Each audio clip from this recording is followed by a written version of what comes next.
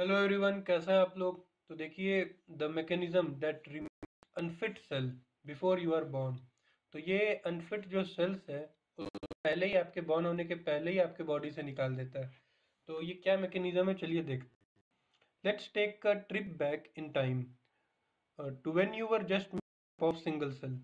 तो सबको पता है सबसे पहले एक सिंगल सेल होती है। तो 4 to 6 सेल्स में आपकी यहाँ पे आपका डिफरेंशिएट आती है उस सेल्स में। उसके बाद आपका क्रिएट होता है आगे का body.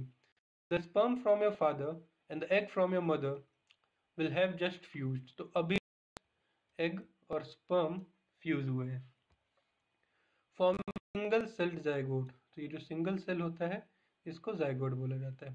This zygote is now going to keep multiplying to form many sales, making part of embryonic development. तो जब ये डेवलप हो गया तो उसको एम्ब्रियोनिक डेवलपमेंट बोला जाता है।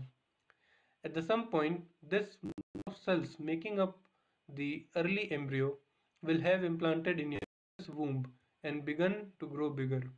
The cell will also have started to differentiate, transforming into all different kinds of cells that make up who we are: skin, muscles, nerves, etc. तो ये सेल जो होते हैं डिफरेंशिएट होते हैं, यहाँ पे एम्ब्रियोनिक डिफरेंशिएशन होता है, डेवलपमेंट, वो फिर आगे आपका डेवलपमेंट में स्किन, मसल, ये सारी चीज़ें बनती हैं।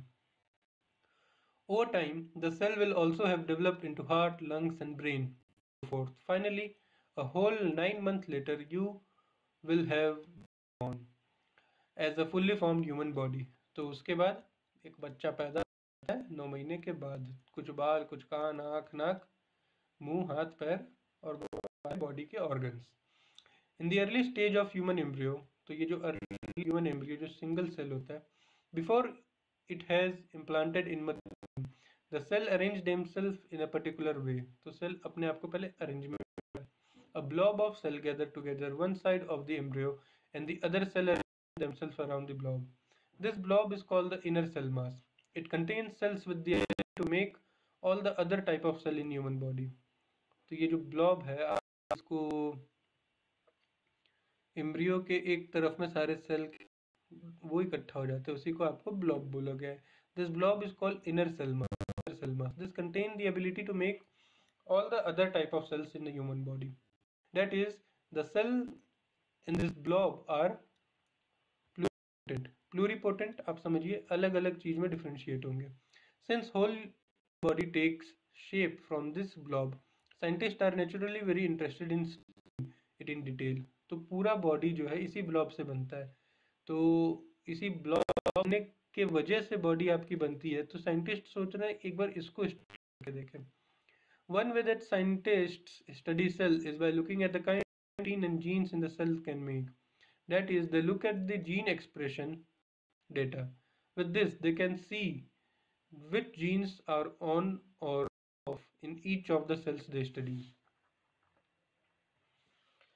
इनर सेल मास, जैसे हमने देखा ये इनर सेल मास है क्या, पहले ये देखते हैं। चलिए, 2016 Mahindra Singh, then a graduate student with जुसना, ये क्या नाम है भाई, देख लो आप लोग, max डेलिब्रक centre of molecular medicine in Berlin, reanalyzed previously published gene expression data from an early human embryo and was surprised. On cells of inner cell mass, he found a new group of cells that hadn't been seen before. These cells were non-committed. They did not become a part of larger stages of the embryo. They seemed to get eliminated early on in development, compared to other inner cell mass cells, which went on to making developing embryo. What are these dying cells in the developing human embryo and why are they die so young? तो इन्होंने पाया कि कुछ sales हैं जो develop नहीं हो रहे हैं, डेवलपमेंट के प्रोसेस में ये डाई है, मतलब मर रहे हैं, खत्म हो रहे हैं। क्यों ऐसा कुछ सेल्स के साथ क्यों हो रहा है? A 2014 study from Dr. Iswak's lab had shown that human embryonic stem cells express a gene called HERVH, a virus-like gene that's important in maintaining pluripotency. Pluripotency, देखो प्लूरी मतलब अलग अलग, पोटेंसी मतलब वो आपका हो रहा है, तो अलग अलग पार्ट्स में बॉडी के डिफरेंशिएशन आता है इसी से। Based on his analysis of the gene data in 2016, Dr. Singh found that the most of the inner cell mass also expresses HERVH, but not the non-committed cells that eventually die. We found that the inner cell mass, the real pluripotent stem cell, they are marked by HERVH. There is also a separate group of cells that are not committing to any lineage, which are dying and eliminated out of development, Dr. Singh said. Collaborator of the University of Spain verified these cells and found these dying cells in fertilized embryo in the lab. तो ये jumping genes क्या है? Dr. Singh and the team continued working on a new non-committed cell type in the lab, but they didn't use human embryos. Instead, they used human embryonic stem cell lines. Cells that mimic the early stages of the human embryo. They found that the non-committed cells which don't express TRVH actually express transpons, also known as jumping genes, dangerous little piece of DNA that can themselves into different region of the genome, damaging it and leading to cell death. The DNA damage caused by the transposons lead to these cells dying out early. Initially, the beginning of development, cell of the inner cell mass express these potentially dangerous transposons. But very soon, most of the cell express HERVH. Though a experiments, the researchers found that the HERVH actually ends up protecting the cell from the damage inflicted by the jumping gene, kickstarting a protective mechanism that prevents the transpons from getting expressed in most cells. But some cells, the non-committed ones, don't express HERVH and are killed off by the uncontrolled transpons activity. These findings were published in journal PLOS Biology. तो ये आप देखिए यही process होता है. ये जो हमने सेल्स देखे जो नॉन कमिटेड सेल्स होते हैं जो आगे आपके प्लूरीपोटेंशियल को नहीं करते आगे डिफरेंशिएट नहीं होते वो इसी के वजह से ट्रांसपॉन्स ये जो जंपिंग जीन है इन्हीं के वजह से मरते हैं. यहाँ पे क्वेश्चन हमने किया था तो ये कौन सा सेल्स है ऐसे ये क्यों मरते हैं ये आंसर ये था आपका. A selection arena. It is an interesting paper because it attempts to see invisible a transient cell population doomed to elimination, said Cedric Feschotte, a professor of molecular biology and genetics in Cornell University and Dr. Singh's subsequent doctoral advisor. The existence of this cell population could have been overlooked because of the death of the cells. The authors call the early human embryo a cell area, where the cell that survive express HERVH and the cells don't become damaged and die.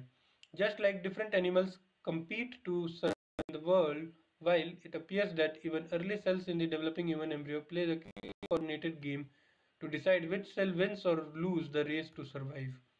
The cell expressing HERVH are the winners, and that's why we call it arena.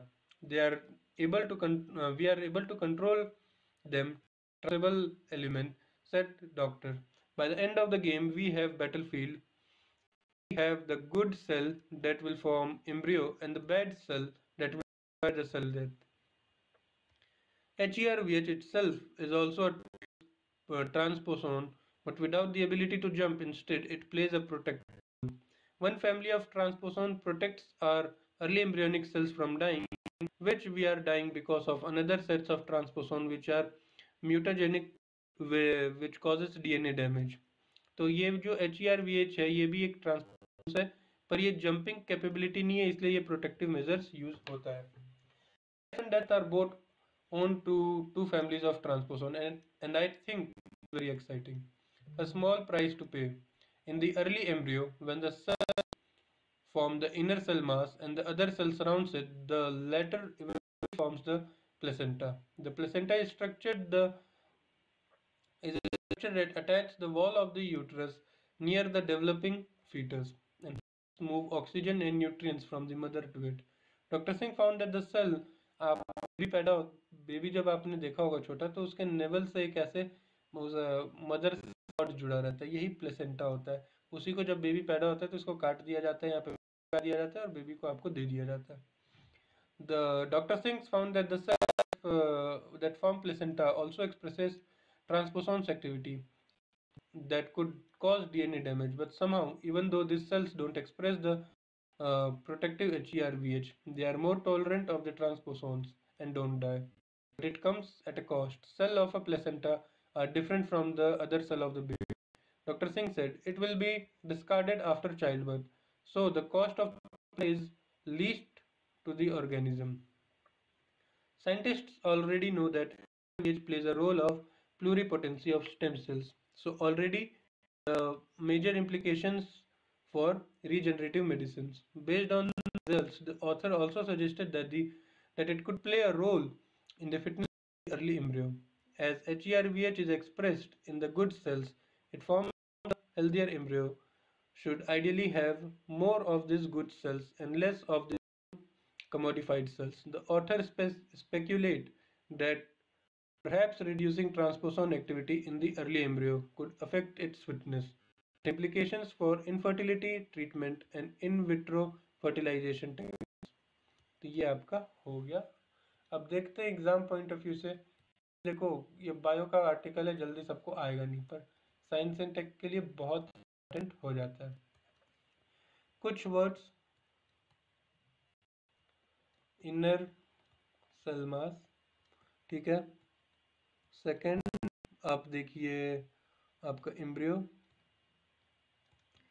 Third आप देखिए वो ये third क्या था, एक word blob, ठीक है, जो एम्ब्रियो के एक तरफ में सारे सेल जमे हो जाते हैं. फोर्थ प्लूरी पोटेंसी, ये हमने देख लिया, सेल डिफरेंशिएशन होता है. थर्ड अरे फिफ्थ आप देखिए यहाँ पे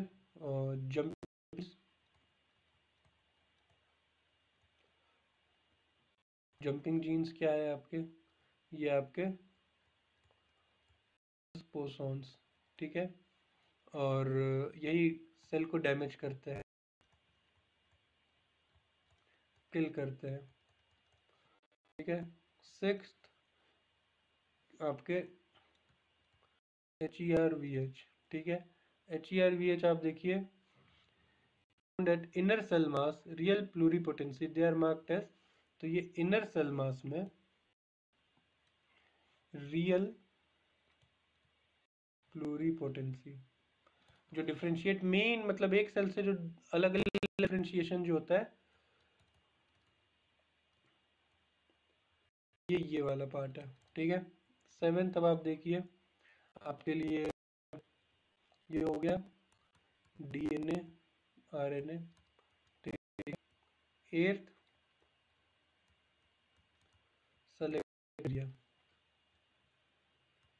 एरिना.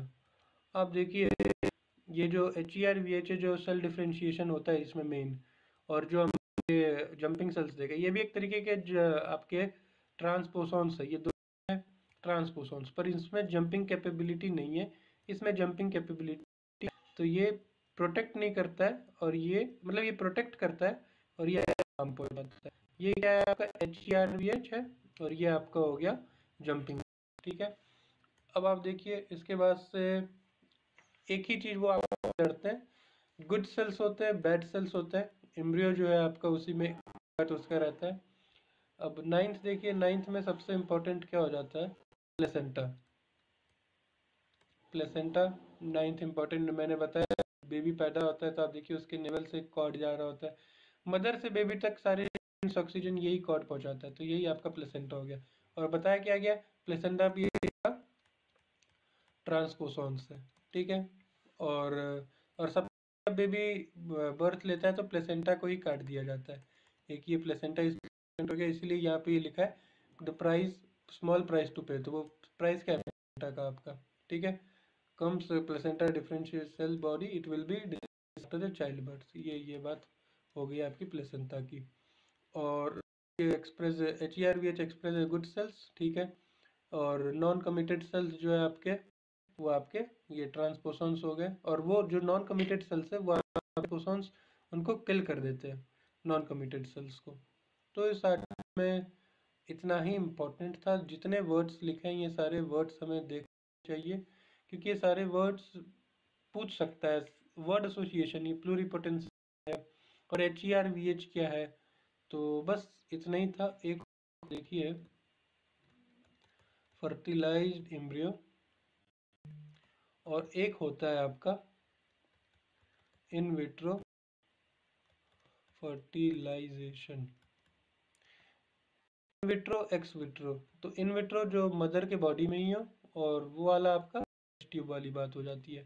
तो ये मदर के बॉडी के अंदर ही जो फर्टिलाइजेशन प्लेस लेता है, मतलब होता है, उसी को बोला जाता है। तो इस आर्टिकल में बस इतना ही था। इन को पता होना चाहिए, इनके मीनिंग्स पता होना चाहिए। So thank you guys, please work hard to achieve all your